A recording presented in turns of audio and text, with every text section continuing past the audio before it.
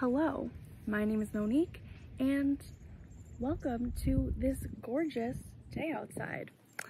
I'm here filming this video today because I'm currently studying for the RD exam, and I wanted to just take a moment and reflect on my experiences getting to this point in the hopes that it can help you watching this video. So just for a little background, I went to the University of Connecticut in 2017. That's when I started, and I knew I wanted to be a registered dietitian. That's kind of a whole other story, but I was on the track to doing the coordinated program, which is when you get your bachelor's of science in dietetics and do your dietetic internship at the same time. And I ended up finishing in June of 2022, this year. Right now it's July 2022. So I will be focusing more on my internship in this video, but the coordinated program, you know, the other aspect of that being the classes will also be incorporated since I did those at the same time. Also, I have this paper where I have some notes to keep me on track. So you will be seeing this throughout this video, and just know that I'm just making sure that I'm on track. You probably can even see the reflection in my glasses, which is funny, but it's so bright. So I'm gonna keep these on. Hi.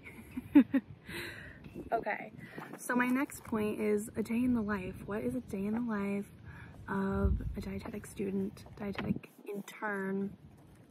Now, it really depends. It's so hard to come up with just one day, so I'm actually gonna do two. The first day is gonna be classes and internship, which does happen.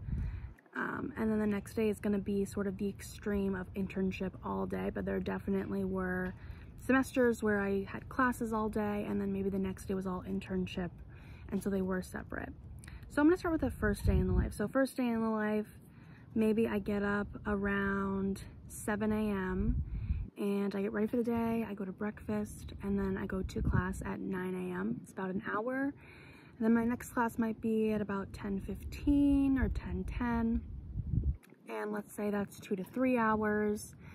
Then I'll go get some lunch. Then I'll carpool with some other dietetic interns and go to a long-term care facility, be there for 3 hours, where I will look at a patient's chart, interview them, start working on their care plan. Then I come back to campus and eat some dinner, exercise, shower, and go to bed in between 9 and 10 p.m. Now for that second day in the life, sort of the opposite, polar extreme of internship all day, which is what I did this last semester and part of the summer. I might wake up at 6 or 6:30 a.m., get to where I need to be 8 to 9, it really depended on the place, and work for 8.5 hours. That included a 30-minute lunch break. Then I would drive back to campus, have dinner, work out, maybe do like an hour of studying, and then go to sleep in between 9 and 10 p.m. I've got an ant on my knee, so I'm just wiping that off. So I hope that was helpful. It really is, it's so different depending on the semester, the month, the week, the day, but that's just kind of an idea of what it really was like for me. Wow, I'm really in California with all these ants crawling all over me. All right, next point. I want to go over my favorite and least favorite part of the coordinated program. I want to start with my least favorite. My least favorite was just how stressful it was. I think the amount of things that you have to do and learn in that short period of time is just stressful, and I have tried so many different things, so many different ways to make it less stressful, and I think I found the best way, but even then it was still very stressful. So that was definitely my least favorite part. I thought it was almost hard to like enjoy the program and what I was doing, what I was learning, because there was just so much going on in my mind at all times. Now for my favorite part, I would say my favorite part was just the wide variety of experiences that I got. I did food service at, you know, in a school system, at a hospital system. I went to so many different hospitals inpatient acute care, long-term care, with a wide range of age ranges and conditions that I saw.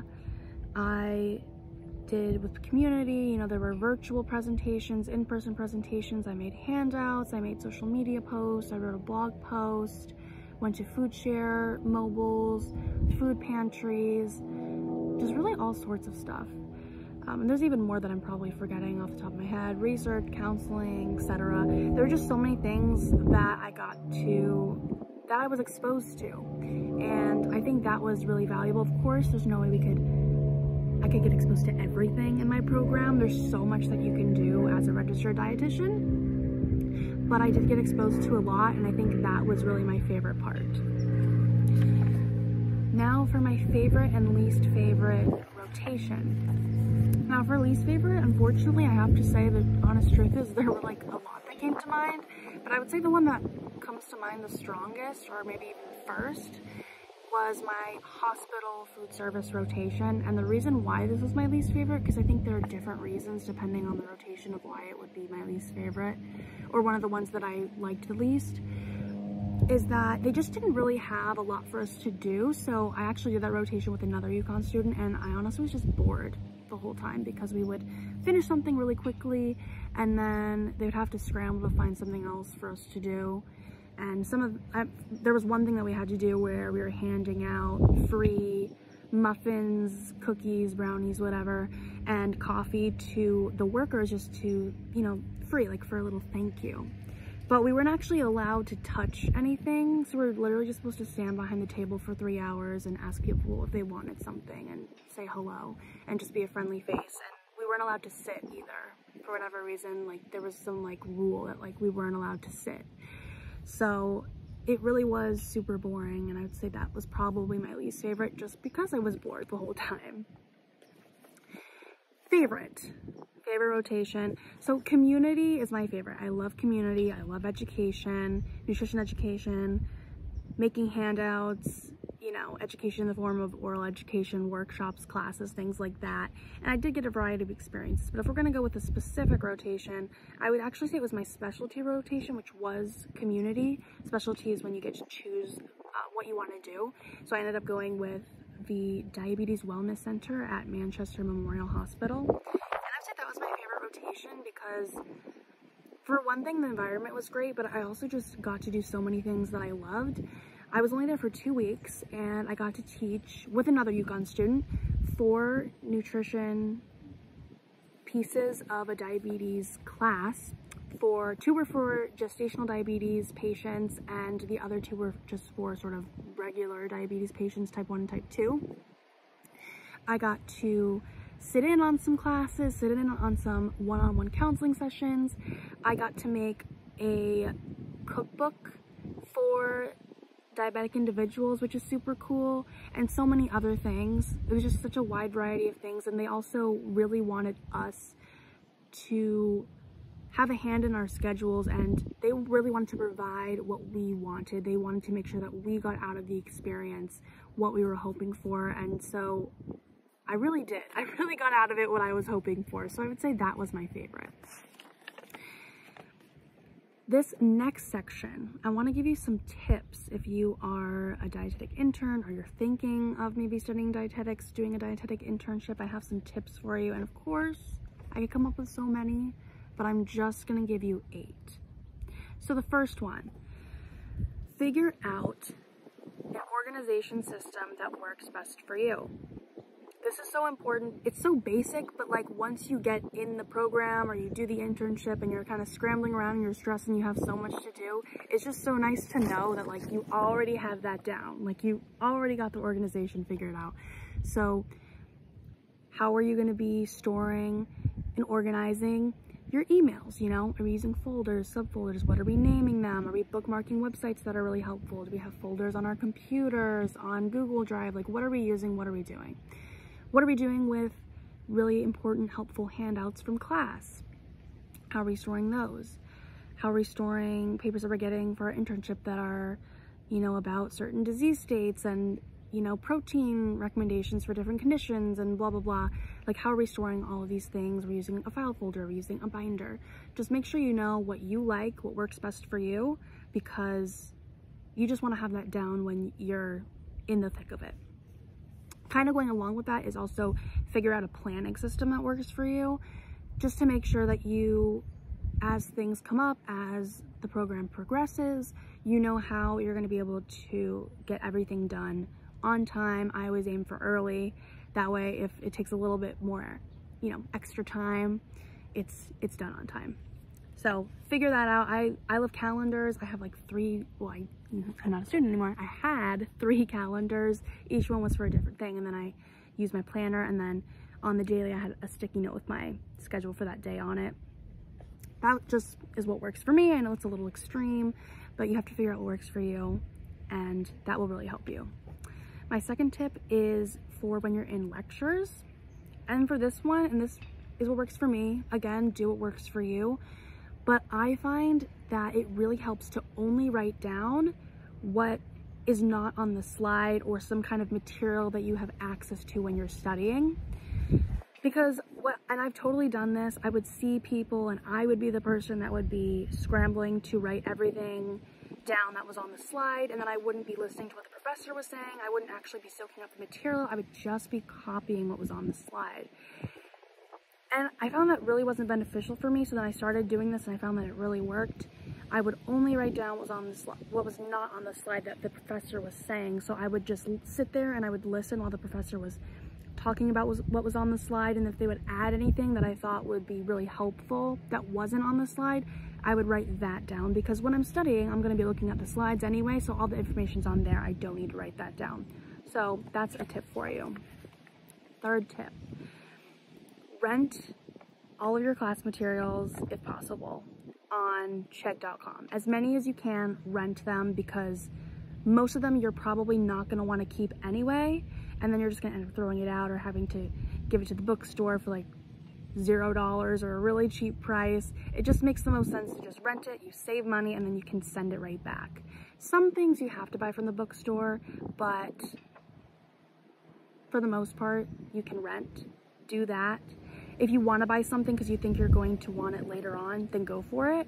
But I don't think I bought and kept anything, except maybe like the nutrition handbook from the academy, but I think that was it.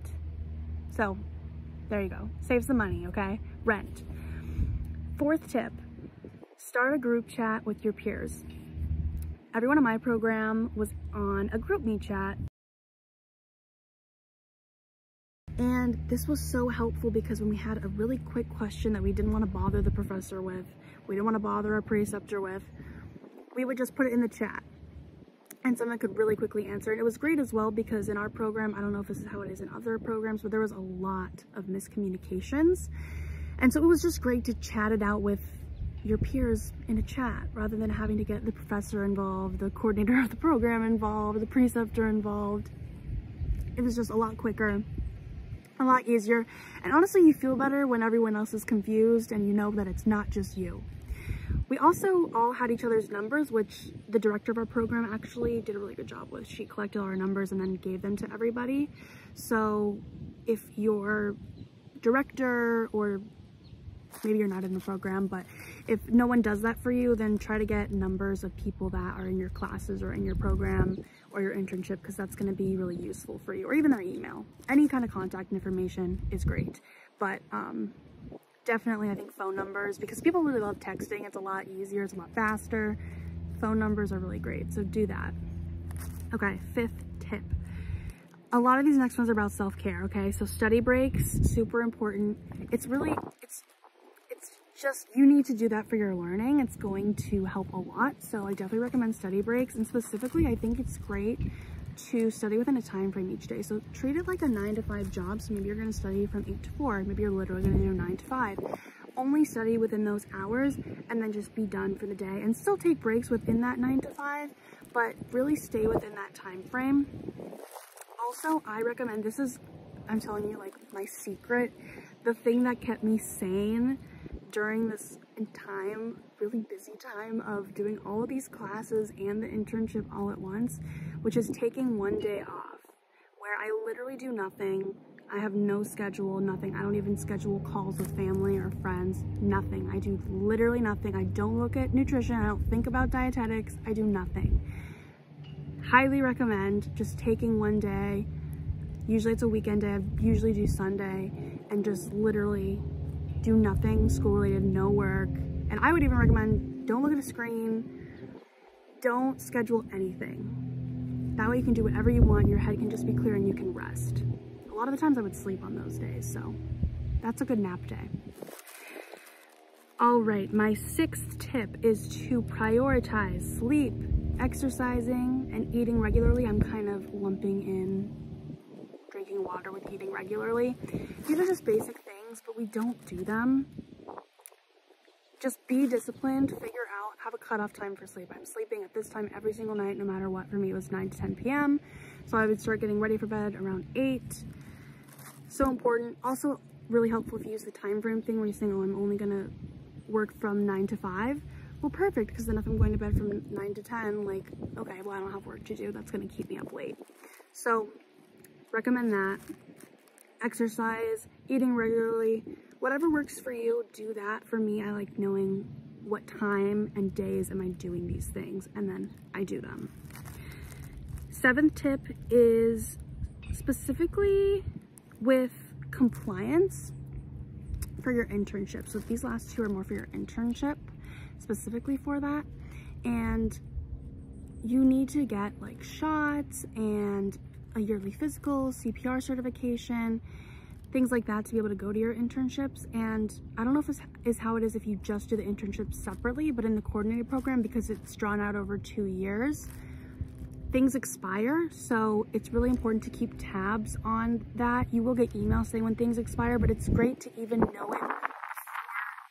The software or the site where you put in everything emails you, because then you can really be on top of it and be early. So I would recommend just keeping track of when your things expire and then getting those updated and uploaded early so you just don't have to worry about them. So keep that in mind. And my 8th tip is to all your classes and all your rotations, bring snacks and a filled reusable water bottle. That way, that helps with the eating regularly part, right? Self-care, make sure you're eating regularly, drinking water, exercise, sleep, take care of yourself, okay? So bring snacks, bring a filled reusable water bottle. All right, and my last point is what I recommend. I have to specifically go with the coordinated program.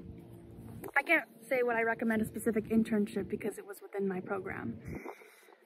Originally, I was gonna say no because I think it's so stressful, the amount of time that you have to do everything, and I think it really, so my program was 4 years and I got a bachelor's of science in dietetics and I completed my dietetic internship. I think it should be 5 years. Now actually this next class coming in, there's no more coordinated program for 4 years. It's now 5 years and you get a master's, because in 2024 you have to get a master's to be a dietitian, unless you're grandfathered in, which I'm going to be grandfathered in. So that, I think it should be 6 years. I think they need to add an extra year onto the coordinated program because it's just too stressful having to do all of that in such a short period of time. The only exception would really be if financially you just couldn't afford that and you really needed to do it in a smaller amount of time. But now I would change my answer to say yes, that I would recommend the coordinated program. And the reason is because, as I'm blanking,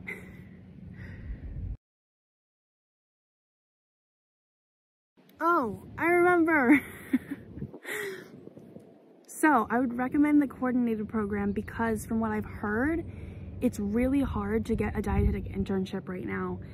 And I've heard many stories of people who literally just couldn't become a registered dietitian for like 5+ years because they kept applying to internships, getting rejected for whatever reason. Maybe literally they just didn't have enough spots. And then they had to keep applying because there just weren't enough places for people to go. And so that's something really nice about the coordinated program, is I just didn't have to worry about if I was going to get an internship or not and when I would become a registered dietitian, because that was already in. If I'm in the program, I get an internship. So I hope that was helpful. I hope that you got something out of that. If you have any questions about the journey to becoming a registered dietitian, feel free to leave those in the comments below. You can also email me at hello.moniqueava@gmail.com. And if you want to keep up with my journey of studying for the RD exam, passing, and also starting my business, as a plan, gives me some background music right here. You can follow me on Instagram at moniqueava.nutrition. And with that, I hope you have a great rest of your day. Get outside, get some vitamin D, and take care of yourself. All right, bye.